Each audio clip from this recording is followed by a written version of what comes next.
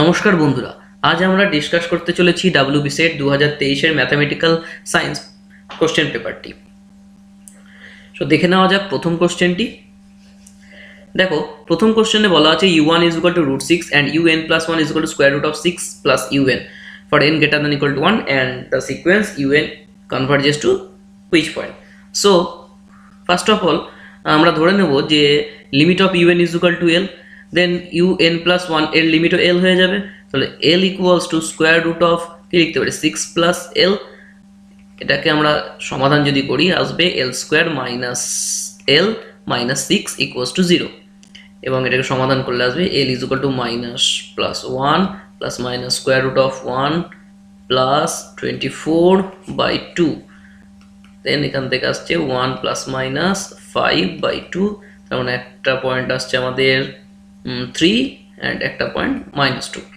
এবার যেহেতু এটা পজিটিভ টার্মের সিকোয়েন্স, তাহলে আমাদের যে কনভার্জিং পয়েন্টটি হবে সেটা হবে 3। তাহলে আমাদের অপশন বি কারেক্ট। নেক্সট অঙ্কে চলে যাওয়া যাক। নেক্সট অঙ্কে বলেছে let A be a matrix with complex entries.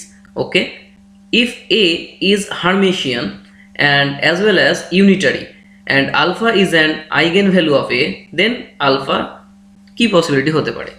তো দেখো এখানে বন্ধুরা, যদি কোনো ম্যাট্রিক্স A এটা হার্মিশিয়ান হয় তাহলে এর আইগেনভ্যালু প্রপার্টি কি হয় যে ল্যামডা এরা হয় রিয়াল, ল্যামডা হবে রিয়াল নাম্বার। এবং যদি A ইউনিটারি হয়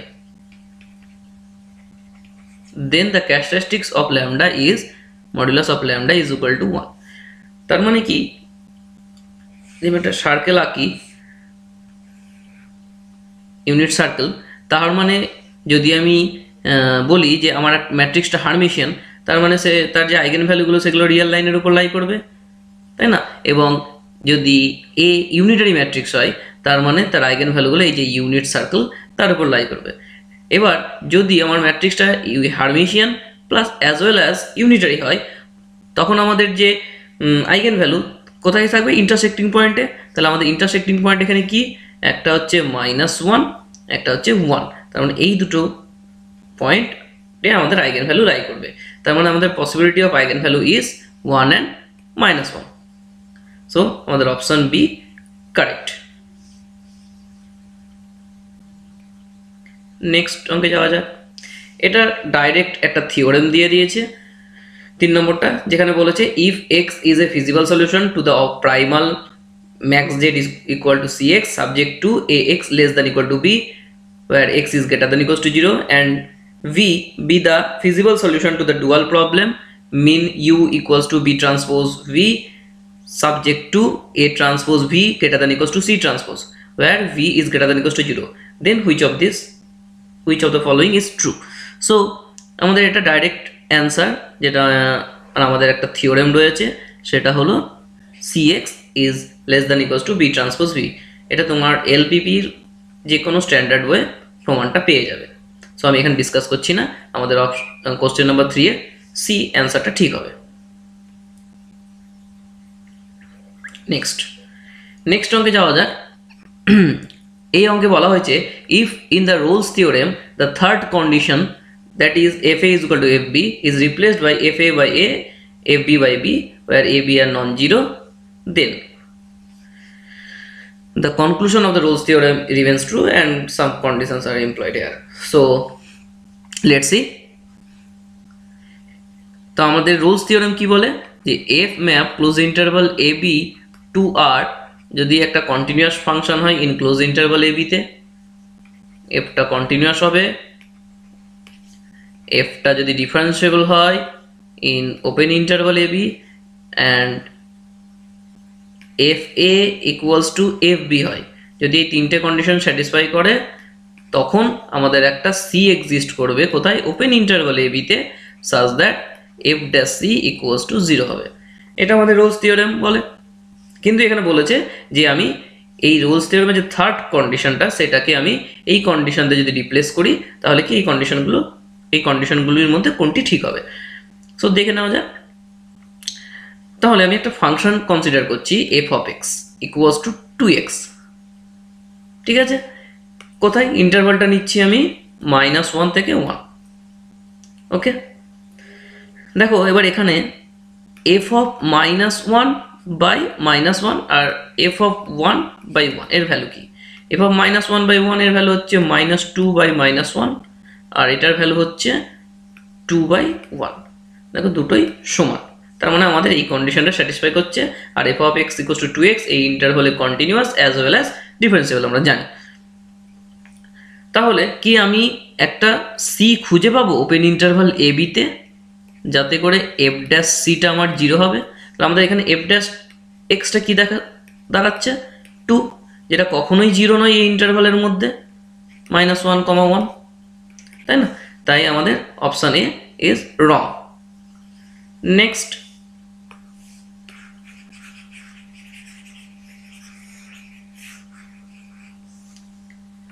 অপশনে আমরা চলে আসি। বলেছে এফ ড্যাশ যাই, এফ ড্যাশ যাই ইকুয়ালস টু যাই কোথায়? যেখানে যাই বিলং করছে এ লেস দ্যান যাই লেস দ্যান বি।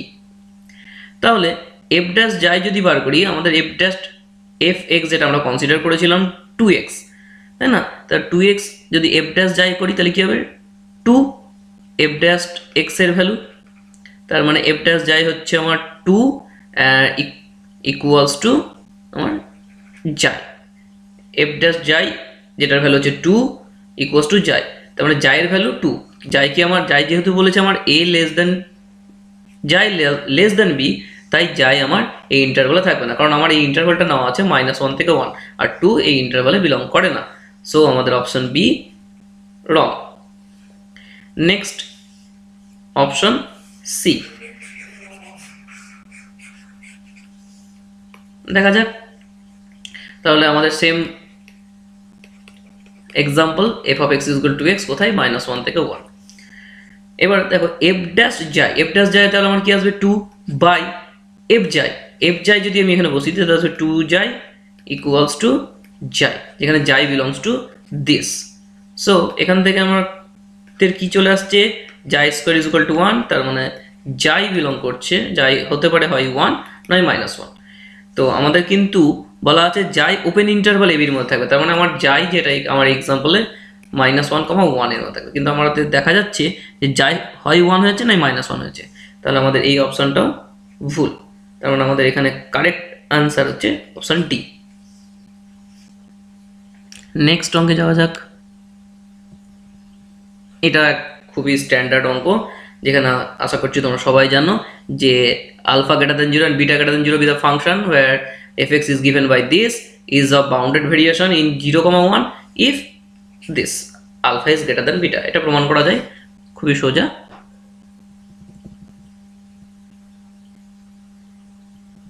নেক্সট অঙ্কে যাওয়া যাক 6 ইনভার্স পয়েন্ট।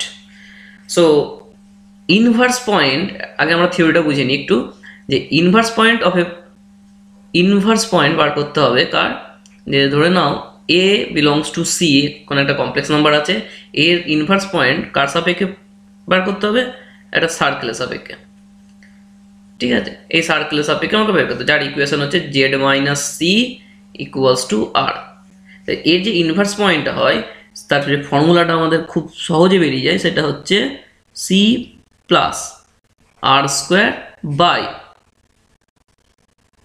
এ বার মাইনাস সি বার কনজুগেট। এখানে বার ডিফাইন করছে কনজুগেট, ওকে।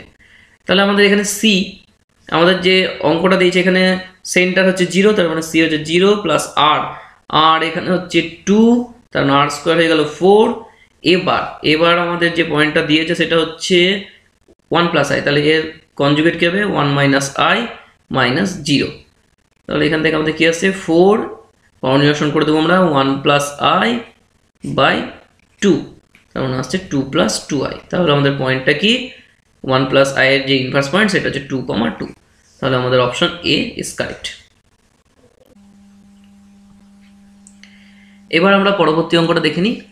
দেখো এই অঙ্কে বলা আছে the set of all matrices of the form 0x 0y where xy belongs to q under the operation matrix addition and multiplication is a ring with identity a commutative ring, a non-commutative ring with zero divisor, a ring without zero divisor but with unity.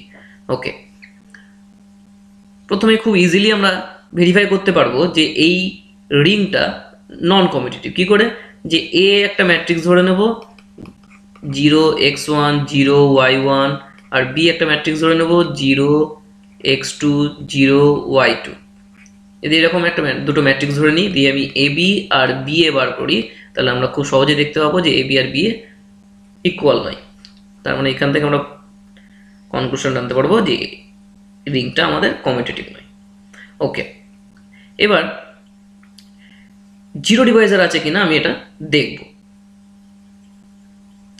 তাহলে দেখো একটা matrix তুলে নিচ্ছি আমি। আমাদের zero ডিভাইজারের definition কি?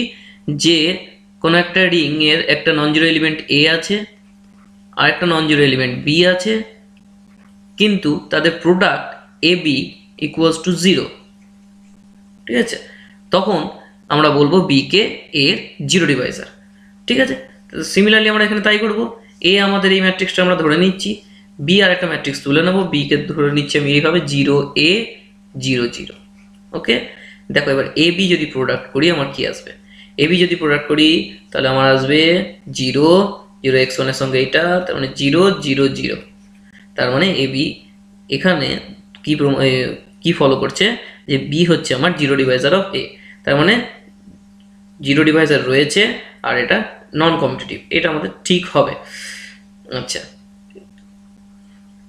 Next দেখো, খুবই সোজা অঙ্ক বলেছে let a is equal to A I J be an N cross N matrix such that aij equals to 3 for all ij and the nullity of a is something. তার মানে আমরা জানি rank nullity theorem. Rank nullity theorem কি বলছে? যে rank of A plus nullity of A equals to number of columns of A matrix. ওকে, তাহলে আমার rank বার করতে হবে এই ম্যাট্রিক্সটা। দেখো এই ম্যাট্রিক্সটা কেমন দেখতে? যে একটা এন ক্রস এন ম্যাট্রিক্স যার প্রত্যেকটা এন্ট্রি 3 3 3 3 3 3 3 3 3। আমি 3/3 নিয়ে করছি, তাহলে তোমরা খুব সহজে বুঝতে পারবে ম্যাট্রিক্সটা কেমন হবে। তাহলে এই ম্যাট্রিক্সটার র্যাঙ্ক কত? এই ম্যাট্রিক্সটার র্যাঙ্ক হচ্ছে র্যাঙ্ক অফ এ, যদি এ ধরে নিই র্যাঙ্ক অফ এ হয়ে যাবে দেখো 1। ঠিক আছে, সিমিলারলি আমরা যে কোনো ম্যাট্রিক্স নিই যে কোনো অর্ডারের, আমরা খুব সহজে এটা দেখাতে পারবো যে এই ম্যাট্রিক্সটার র্যাঙ্ক 1। তাহলে এখান থেকে আমরা কি পাচ্ছি? যে ম্যাট্রিক্সটার র্যাঙ্ক হচ্ছে 1, এগুলো একটা rank 1 matrix, plus nullity of A equals to number of columns. তাহলে নাম্বার অফ কলামস কতগুলো আছে? n সংখ্যক, তাহলে n, তাহলে nullity of A equals to n minus 1। তাহলে আমাদের অপশন এ ইজ কারেক্ট। এবার চলে আসি আমাদের পরবর্তী অঙ্কে। দেখ এখানে কি বলেছে?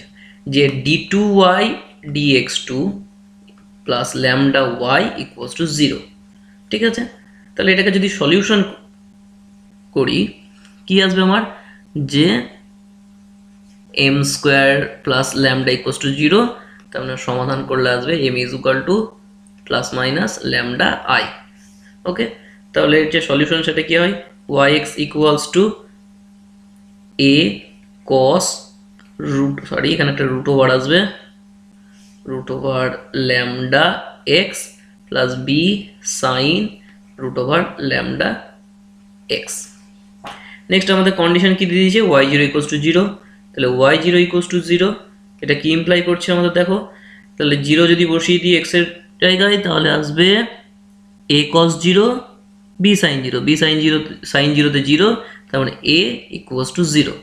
তার মানে আমাদের এখান থেকে আমাদের সলিউশনটা চলে আসলো yx equals to b sin root over lambda x. Next কন্ডিশনে যাওয়া যাক, y pi minus y dash pi equals to 0। তাহলে এখান থেকে কী পাবো আমরা? যে b sign root over lambda পাই মাইনাস y ড্যাশ যদি করি তাহলে একটা কী হবে? b root over lambda cos root lambda pi equals to 0। Next এটা যদি সমাধান করি কি আসবে? সমাধান করলে আসবে root over lambda minus tan root over lambda pi equals to 0। তার মানে আমরা এখান থেকে খুব সহজেই বলতে পারি যে আমাদের ল্যামডাটা আছে সেই ল্যামডাটা কেমন হবে, যে lambda is equal to kn square such that where the kn are the roots of k minus tan k pi this, তাই না? তার মানে আমাদের অপশন ডি ইজ কারেক্ট। তারপর আচ্ছা, এখানে আমাদের অঙ্কে একটু ভুল দেওয়া আছে, এখানে একটা 1/n হতো, ঠিক আছে? দেখো এবার অঙ্কটা limit n tends to infinity 1/n summation k equals to 1 to n f dashed k by 3n, ঠিক আছে? তাহলে আমাদের এটা ইন্টিগ্রেশনে চেঞ্জ করে দিই, 0 to 1 k বাই nটা আমাদের রিপ্লেস হয় x দিয়ে, f dash x by 3 dx। Okay, next এখান থেকে কি আসবে, এবার x বাই 3 কে আমরা যদি z ধরে নিই তাহলে dx সমান কি আছে আমাদের 3dz, রিপ্লেস করে দিই, আর x এর ভ্যালু 0 বসালে z এর ভ্যালু 0, আর x এর ভ্যালু যদি আমি 1 বসাই তাহলে y এর ভ্যালু আসবে আমার z এর ভ্যালু 1/3। ওকে, আর এটা হয়ে গেল f ড্যাশড z বাইরে 3 dz। তাহলে এখান থেকে আমি কি করতে পারি, যে 3 থাকলো, f ড্যাশ z যদি ইন্টিগ্রেশন করি f z আছে, তার মানে f of 1/3 minus f of 0। তাহলে আমাদের অপশন এ ইজ কারেক্ট।